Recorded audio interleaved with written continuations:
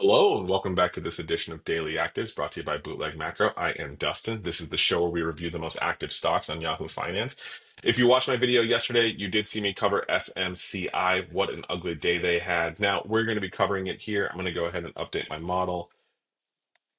The reason why I like to show people actually me changing it and seeing how the data comes through is because I want everyone to know that Google Finance data is free and available for everyone if you just want to be able to build yourself something inside of Google Finance. Looks like we got a little bit of an error there. We're going to pull that down. There we go. Now, one of the things that I would say is most remarkable at SMCI is that you had what looked like a bullish move. Actually, you didn't. If we look at this chart going back all the way to February of this year, this thing has been essentially on a downtrend.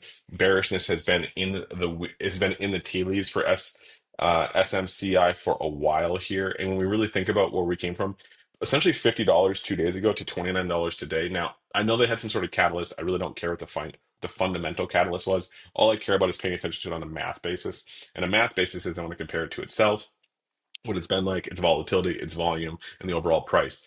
Now, if we think about where the price is, it is below the 5-day moving average, well below the 23-day moving average. And today we saw a continuation of the move lower. What I don't like about this, especially if you're a long, is that you saw a gap down, then another gap down. That has got to be incredibly painful when you're down 32% in one day and nearly 12% in another day.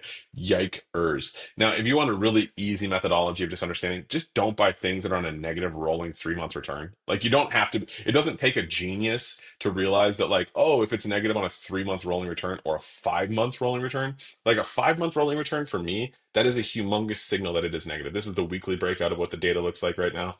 I just don't understand why anybody would be buying those things. I mean, some people like to buy when there's breakouts, some people like to buy when there's breakdowns. I'm honestly more of a swing trader inside of its own range. But if we look at SMCI right now, you can see we're going to go short, go short, go short. We've really flipped from that go long, go long.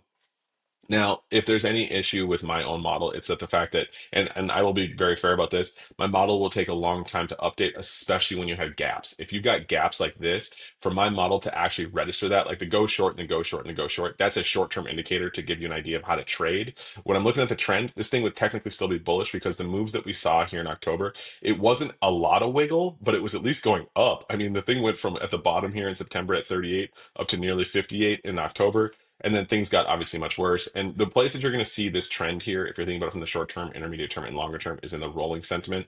So this is where you're going to see it, is that essentially this thing was incredibly bullish coming into it, and then it has completely flipped. Like on the 10-day rolling bullishness, we were at 60% on the 29th. We are now at 45% and well below the 50 marker. If we look at this trend indicator, you can see, so if you've never watched my videos before, this is a trend indicator, which is generally going to try to stay within 60% and 40%.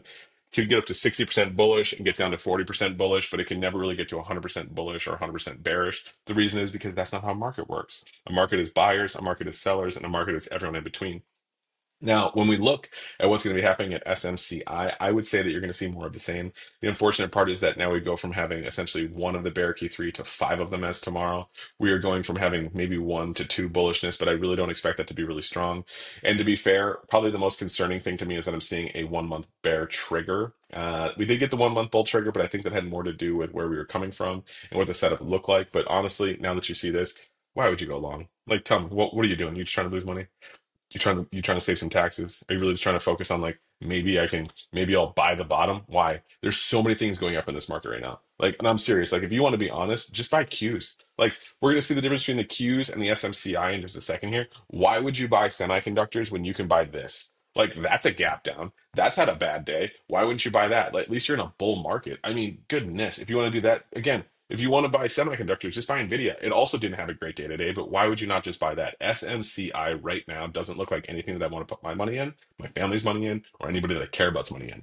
So tell me what you think in the comments below. Are you long? Are you short? Do you like it? Do you love it? Is this even a good review? And before you go, subscribe to the new high newsletter.